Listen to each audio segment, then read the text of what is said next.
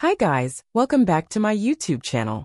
If you are new here, subscribe to be notified as soon as I upload a new solved past paper video with simplified explanations. Don't forget to like and comment. I'll be glad to answer any doubts. Alright, so let's get started. Complete the sentences about enzymes by writing a suitable word or phrase in each of the spaces provided. Enzymes are involved in chemical digestion, which produces small, blank, molecules that can be absorbed into the blood. Enzymes are involved in chemical digestion, which produces small soluble molecules that can be absorbed into the blood. Two examples of protease enzymes are pepsin and trypsin. Pepsin is produced by the blank and requires acidic conditions. Pepsin is produced by the stomach and requires acidic conditions.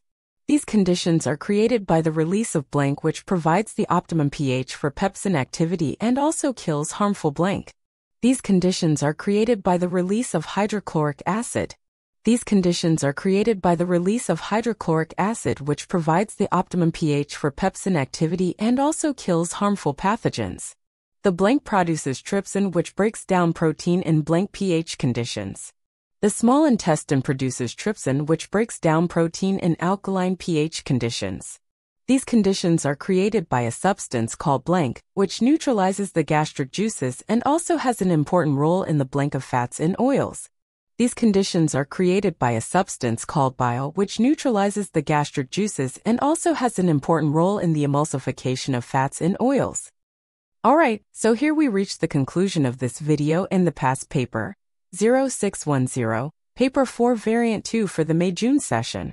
You can visit the entire playlist, and if you have trouble with selective questions, you can watch accordingly. I try to provide detailed but easy to understand explanations so that everyone can follow along and understand the concepts. Thank you for watching. Please like if you found the video helpful and subscribe for more.